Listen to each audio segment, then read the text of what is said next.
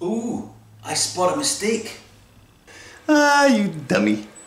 I have no idea what I'm doing.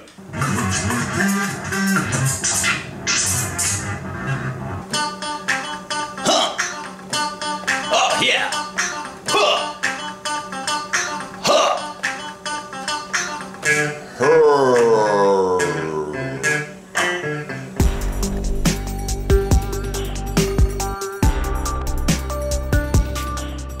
Alrighty, welcome to episode 17. It's still going. Okay, we've got a bit of a laundry list to go. If you look up here, yeah, it's at...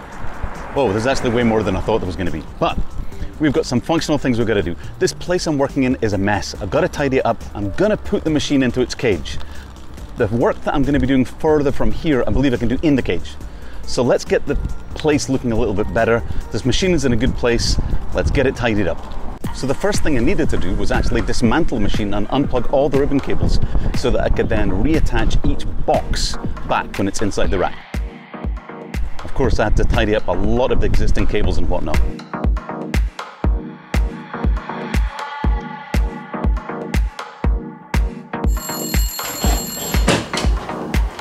Oh, hi, Steve. Yeah. You're right, I'm about to put the whole thing together. How did you know?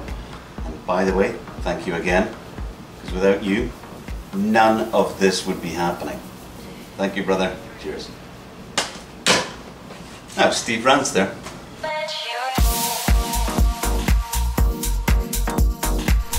So with the digital card in place, it was now time to put the analog cage around the back. Now, some people like this to be up front and give all the Fairlightiness, but it's just way more functional and way more space saving if it's at the back. I do have to look into if it's going to get too hot back there though. It's in.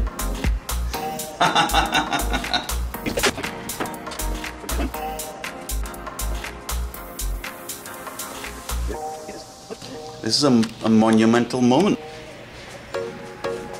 Cheers, everyone. There it is. You'll notice also a nice little addition there, the USB interface. Okay. Actually, really quiet.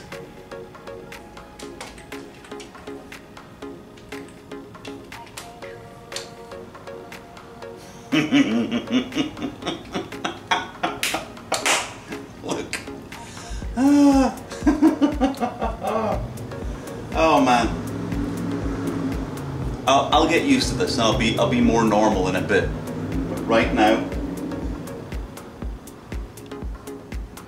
I am not normal.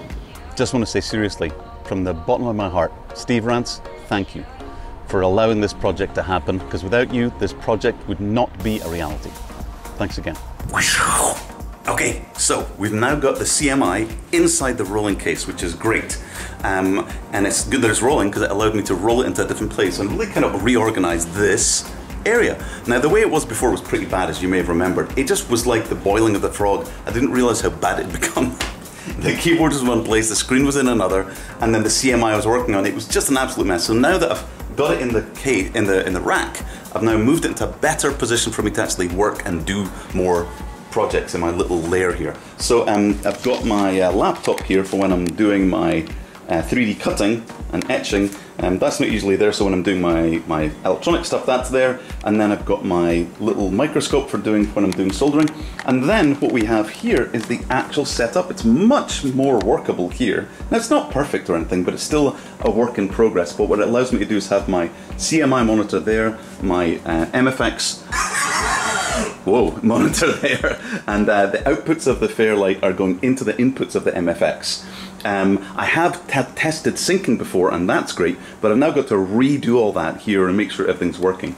Now, what we have got to do tonight is, we noticed in one of the other videos that this lovely little box, which was made, I believe it was built by Andre, I think he put them together, but it was Joe Britt's conception of having this USB to CMI, and it's fantastic. It works like a champ.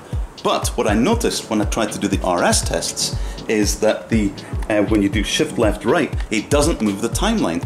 Okay, so this is just to quickly show you what I'm talking about. If I go to F11, so if I see 11 Oops, 10 switches that one off, which is fine. 11 pauses it, as you can see there, look, like this. But then if I go to stop, if I go to play on 15, it doesn't do anything. So those keys don't work. Does this key work? No. So 13, 14, 15, those don't work.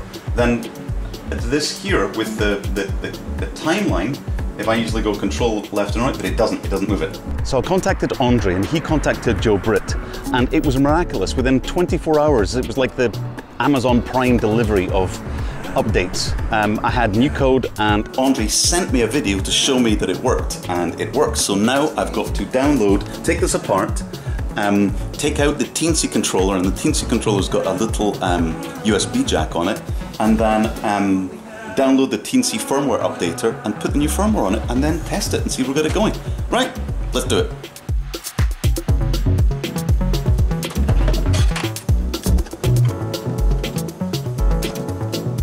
Oh, I see the Teensy controller right there. Oh, it's cute.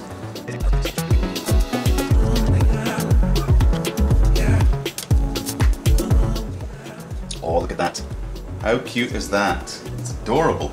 So apparently I take this chip out and plug it in and download the controller. Okay, it's connected. So now let's just run the software.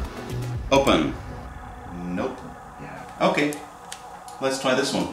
This is the charger for my cat's GPS. Let's try this one here.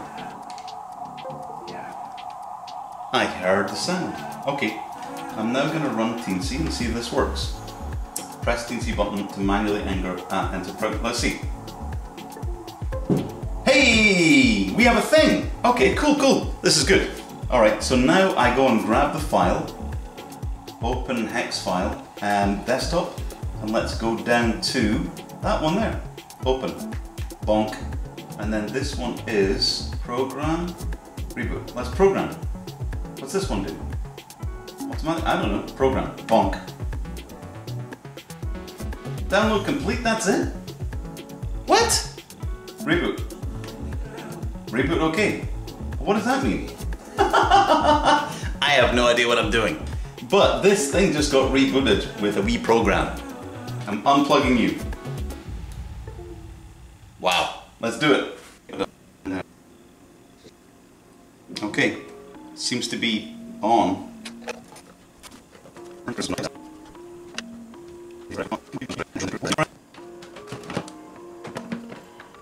All right, here we go. Let's try it out. If this works, this means it's working. Yep. All right, this means it's working. Something has been downloaded, or maybe it's the old version and it didn't download. We don't know. So we have to wait. Let's put into Fairlight mode, baba, and let's get RS working, and we'll see if everything else is working. All right. Oh, I should switch on the other MFX so that we can even hear. Oh, there we go. So we can hear if the output, because the output from the Fairlight is going through the MFX. I need the MFX to be on so we can hear if it's working. Okay, I've gone into RS. I'm going to load CMI, called CMI 4, which is weird. Now I'm going to hold down. Do these work? They do. Pattern 11. Oops, pattern 11. All right, this is the test. So I'm going to hold down the shift key and move the thingy back and forward. Oh, yes! Oh, it works. That's brilliant. So there we go. If I go left and right, you can see the timeline moving back and forward. Now, here's the thing. If I press play, which should be F15, yes! It's working. So let's just make sure that everything's going fine. Press F14 to stop. F15 to play. F13 to record. Yeah? F11 to pause. It works like a champ. So, thank you to Andre, who put up the flagpole to Joe Britt, and Joe Britt, who fixed it within 24 hours. It works perfectly. So now I do not need the MFX keyboard over there at all. I am now completely... Oh, does this work? Yeah, the mouse works, the keyboard works. Oh, I want to test something. Hang on. Let's go to SC. And I want to put this to, let's say I'm wanting to set this to D. I go D, and then page down. Oh, it works. You know what that is? Because I read the instructions. I've been going around looking for all the different various keyboard combinations. Turned out all I needed to do was go to the website and read it there. So I only have a 24 channel desk down here. And so that's not enough channels to have the CMI and the MFX coming in. So that's why I routed everything from the CMI through the MFX so that I could basically have enough channels. A lot more work, but hey, I don't have unlimited space. I got a lot of things I could be doing. I'm procrastinating. But one of the things I really want to get is to synchronize the MFX and the CMI together. So let's have a little bit of fun. So these two huge plugs, they kind of come down and go into the back of the Fairlight. We've got a lot of plugs down there that are not used right now, but the first ones that we are using are these ones that come back straight out the Fairlight and then go into the inputs of the MFX. I should really use a light here, but let's switch the Fairlight back on. Boom. And let's enable the tracks so that we can hear them on the MFX. All right. Isn't this wonderful, by the way? We've got the CMI in the bottom, and we've got the Fairlight in the top there. It's kind of special. So now what we want to do is make it so that it is open on the tracks that we're putting out. So I go to ARM input.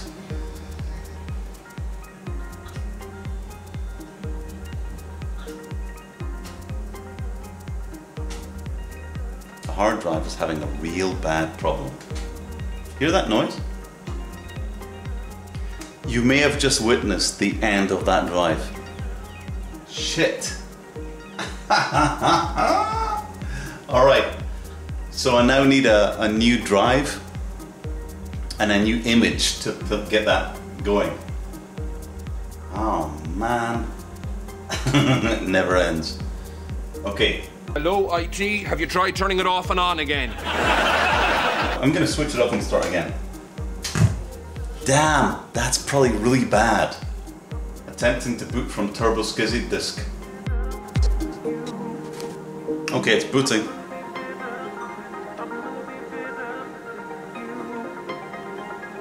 Fine. Okay, so I'm going to go ahead and arm the tracks. That means I'll hold down arm, oops. Oh my goodness. Arm, and I'm going to switch on all these tracks, which is 10 tracks. Okay? And I can look at the inputs to see if the, oh dear. There we go. And you can see it's 1 to 10, which is the inputs, which is fine. Boom, I'll go back to ARM, and then I know that I need to start to generate the timecode. And then if I go P1, just to put it back to the beginning, and it's got no code, and the last time it saw code is at 23:59:23. So if I go play, oops, stop, play, it's now waiting for code, right? So if I was going to go play here, and I shimmy on back a little bit to 59:05, you can see it's actually not doing it yet. So if I press play now it's coming up, and it's outputting. So now, yeah. So I need to go to monitor source. Okay. So let's go back to before. So it's going to cut in at 0. Okay. So what I'm going to do now is press record and then play. Bonk. Now it's going to come in at there. And it does, exactly at 0. Let me see if we can get a close up of that.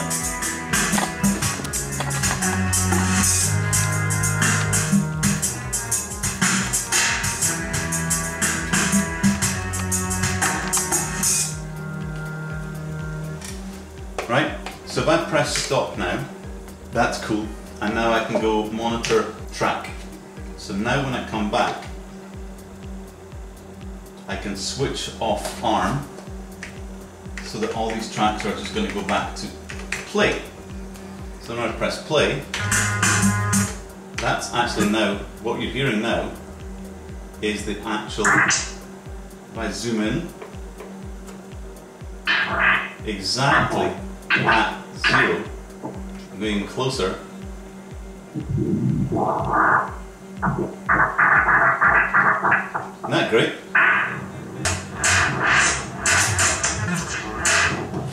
If you can see what I'm doing there, it's great fun. I'm doing this. Now let me see if I can show you there.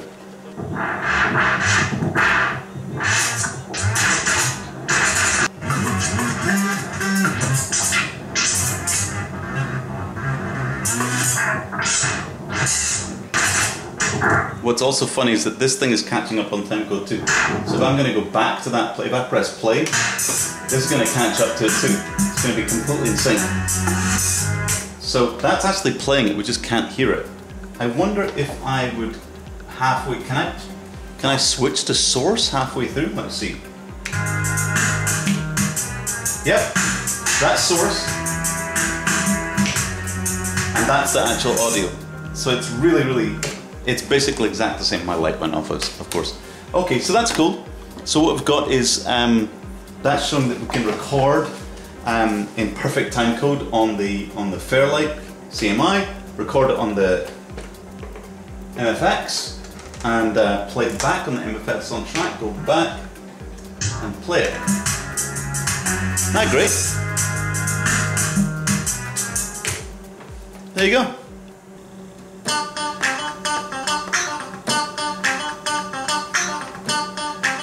Huh. Oh yeah. Huh. Huh.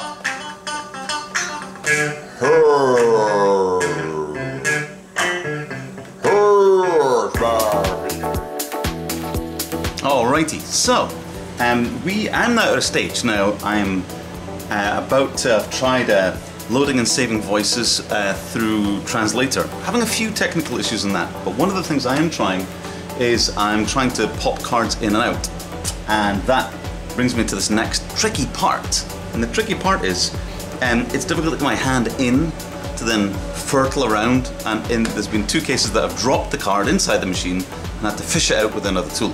So what I've done is I've got I copied Peter. Peter had one of these SD card extender things, and this goes to micro SD, and then I just added a little, little adapter card in there and popped it in.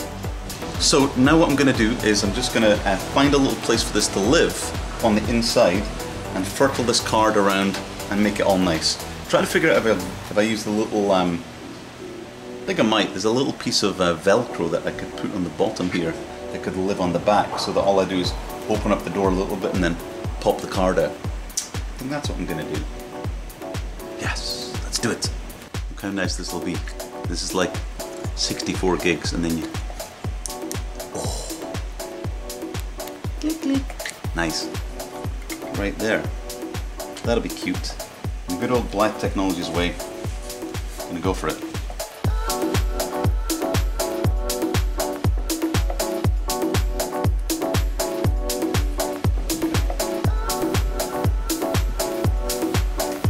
Ta-da! Fold that along there and have it come there. Right, cool.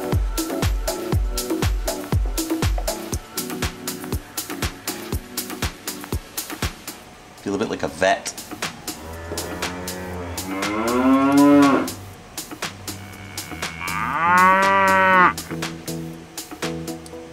Oh, satisfying click. Alright, here we go. Hey. Of course it's going to work first time. So now I'm going to pop this in here. Click. This goes down there like that. You might find something to stick that with. This goes in here like these. And let's see what happens now. Hopefully that means me not breaking the door latch.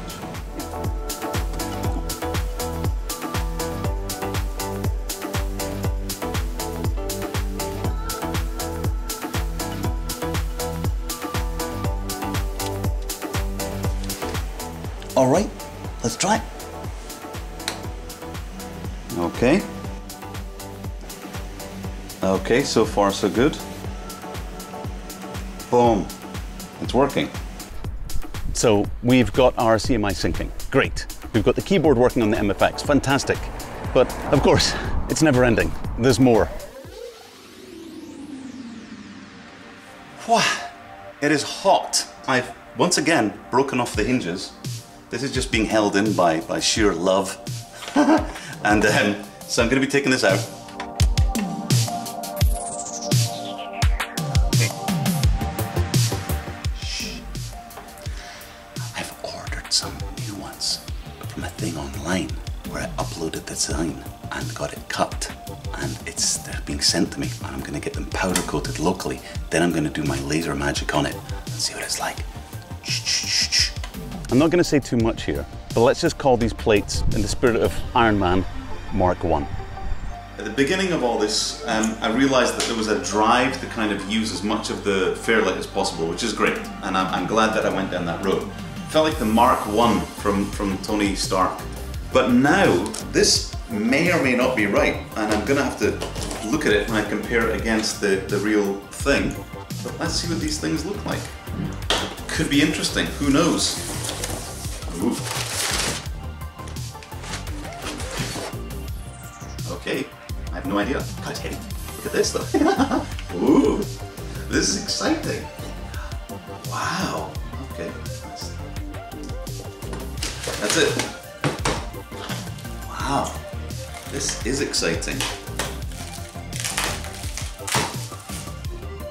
I guess the only thing is, let's see if this A fits and B is the right size. This is interesting. What? Look at this. Backwards. All right, these are very heavy. Whew. Let's go see what this looks like.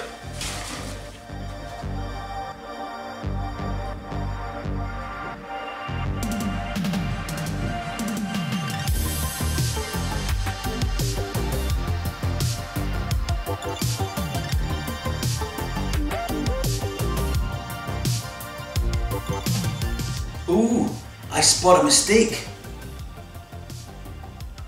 What?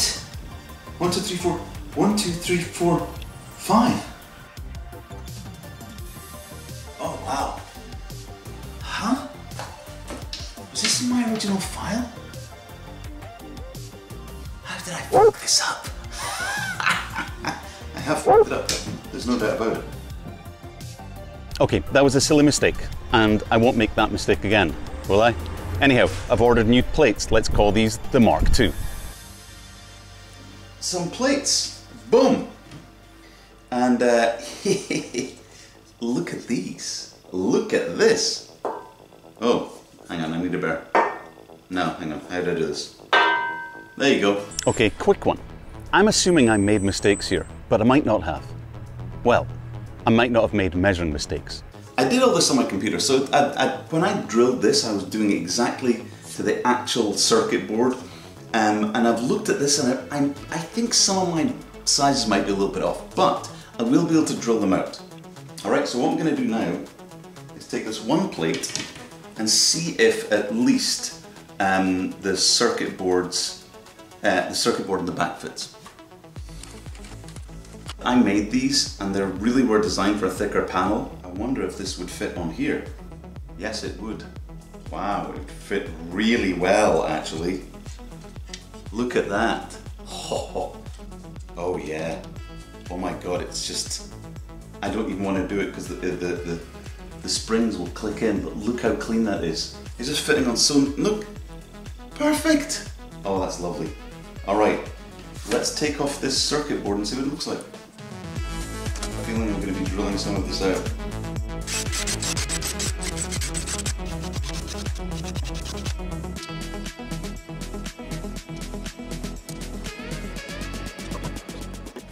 Okay, here we are with panel.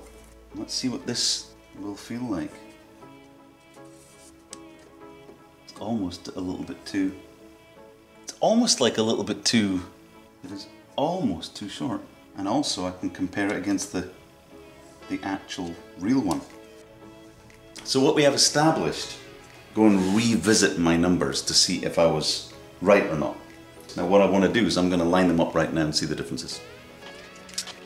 This is where we'll really see. This one is perfect. The whole spacing exactly bang on.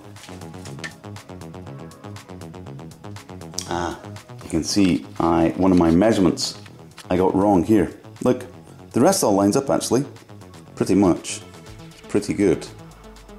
But this is actually wrong. It's actually wrong.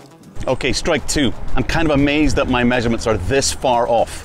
It's almost like, I don't know, something else is offsetting them? All right, so me and the ever-evolving changes of design of these little things, we've not been best friends. I've broken about 6 sets. Not 6 sets. Because when I put them in my resin printer, my 3D printer, I was putting them like that. They were going up like that, so they're very easy to snap that away. But I also noticed that something else that I did flat on my printer was this. And it's so damn strong, but it is bigger. But I've noticed that it's a different material, and I'm thinking two things. I'm thinking one possible answer is the resin that I'm using isn't as strong as this other resin I was using at the time I did that. That's one. But what I'm doing now is, and here's the other thing, is I'm trying to do them at an angle which wouldn't allow them to shear so easily. So what I'm doing first of all is I'm doing them like this, then I'm doing them at an angle and at like this. So they're actually being printed at this funny angle like that. And they do feel a lot stronger. All right, whilst it's probably a good thing that I figured this out, it's a bad thing that it's taken me this long and like just repeatedly doing the same thing again and again. This might answer many things in my life. All right. Okay, so the only proper and decent and honest thing to be done now, it now makes sense to properly make this into a real plate. Let's do it. A real plate that won't break hinges. And it might even have a chance of being too short, but we'll see.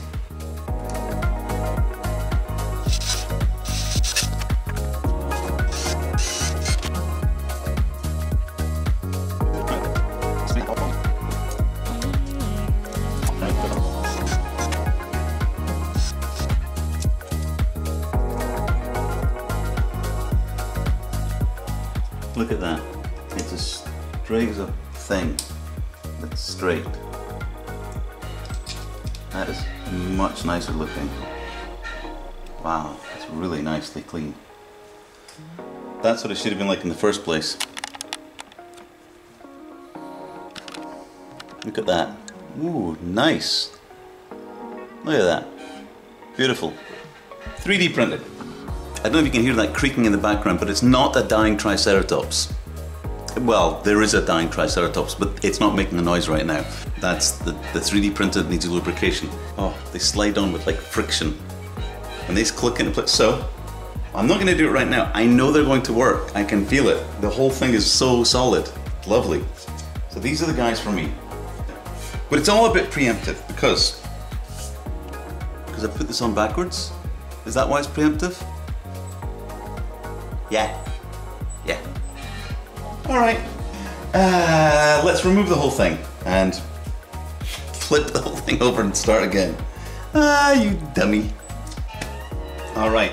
I now have a panel with one of the new groovy ones, which is all sanded down and nice, and one of the old ones, which is from the old layer-based, the different orientation, which makes it much weaker. But it's a shorter panel. Let's see if it clicks in.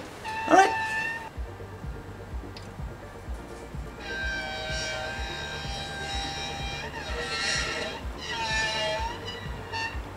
It is indeed too short. All right, so we're going to be redesigning these anyway. You're already out of date, mate. Too short. How the f did that happen? I wonder if the original ones were too short too. Right, now, so the new design that I've just thought in my head is going to fix all of this. It's going to be a slot. It's going to be so much easier. Let's see what happens here. door just goes up like that. That's it, it's done. Interesting, this door being a little bit shorter isn't going to be a problem for this. Look at that. That's great. Bonk. There's no stress on this. Could actually go, it's got a little bit of play in it, which is fine. Oh, this is great. I actually have no problem with these boards being a little bit short. They're totally fine as is.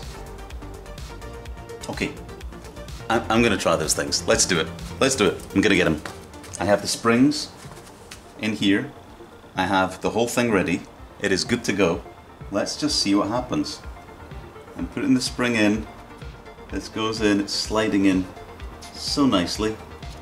Oh! This one here. Let's put this one in here. Let's see what it's like. It slides with a good amount of friction and then it's in. Alright, here we go. Are you seeing this? Are you recording? I'm closing and I'm using the latches and oh, are they at the wrong height? Oh, that's interesting. That's odd, they're in the wrong place. That was slightly unsatisfying. I mean, these are working perfectly now. They're like the originals. But weirdly not close enough. Measurement number 3 that's wrong. Nope. Your individual measurements were actually fine. Hi, Future Chris here. Okay, I was kicking myself because I was really feeling that I'd done all the measurements again and again and I thought they were bang on. So it was really driving me bats to see error upon error, time after time, and it's expensive. You have to order these plates and then you have to wait for them, and I was really kicking myself. Just popped out the bottom one. Whoops, a daisy. Stop breaking things. Okay. But that's in. I mean, it would fall out. Huh. Oh, so many small things.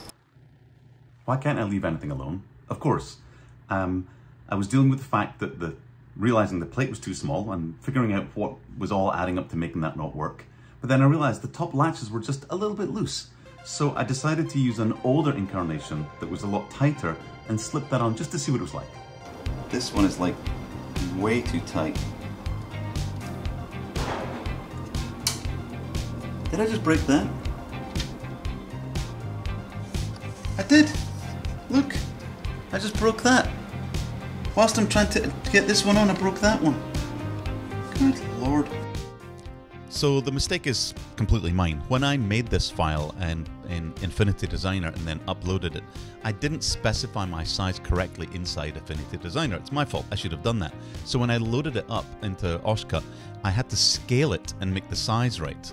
And then I realized that there were some errors, some kind of rounding errors, and I was scaling the thing wrong to get to the correct size. And when I picked everything else and went through all the metalwork, it was great. But basically, my fault. When it arrived, it was the wrong size. It was giving me errors saying, your holes are too small and stuff like that, and it was completely correct. So once I figured it out, then I got the proper size, and everything worked. Okay, so I got these new plates from Oshcut. Everything just fits perfectly. And I've got the redesigned back end on this that allows me to move them in and out, to get them in and out easier. And then everything just looks great. Now the only thing I haven't tested is I've now got to get this to see if the circuit board fits. Wow. I think that's a resounding yes. They just go right in, all the LEDs are through. Wow. This LED needs to be pulled down a little bit.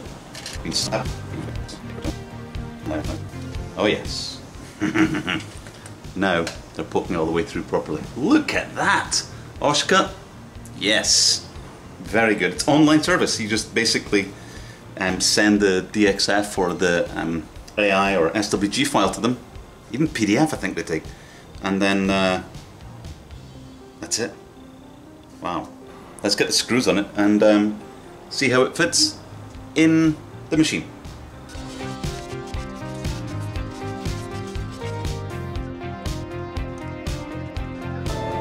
Bam! Look at that.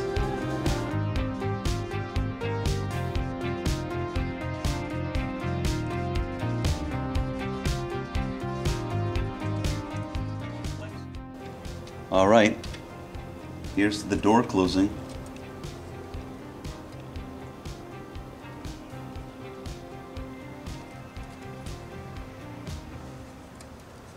Wow, all right. Oh, okay. There's confirmation right there. It just totally clicked into place. All right, let's tighten up these guys down here. Wow, wow, wow, wow, wow. This is now properly real. All right, door's in. Does the door open? It does. This needs to come out a little bit. I see. Luckily, I have that ability. As I built it into the thingy to allow it to happen. Okay.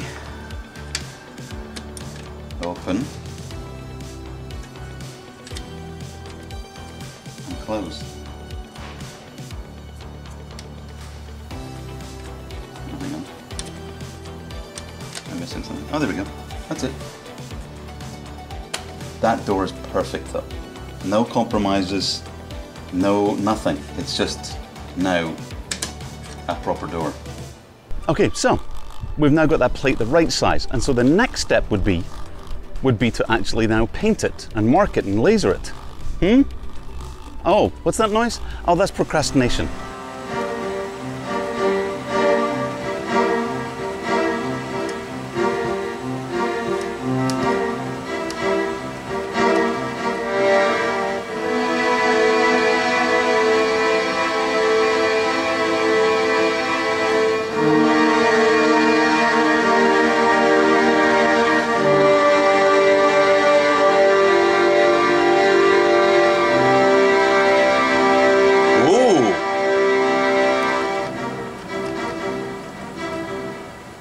I have to play that back so I can remember it.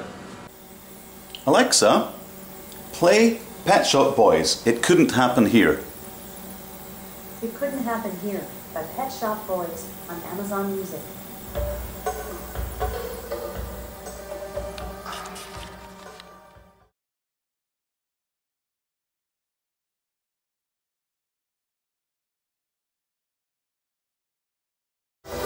Alexa, stop.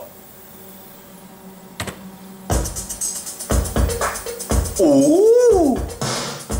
Wonder where that's from. Huh? Hey, not bad. Got the shots coming in on the MFX, and we've got the Fairlight there. And it even says when you press stop and you press, it even says it's got didn't write it there. Intro, and then they'll say verse and chorus and all that kind of stuff. I didn't make it, but I know who did. Alrighty. That was fun. I got a lot more done than I thought it would. We got the CMI actually in the rack and working and all going together properly. It sounds great, doesn't make much noise at all, fantastic. We reprogrammed the Teensy so that it would work properly, so that all the keys now properly fully work, which is fantastic. I now don't really need the MFX keyboard. I can leave that connected to the MFX properly. Fantastic. I got a little add-on extension cable so I can easily open up the door and pop in different SD card images of different versions of the CMI software.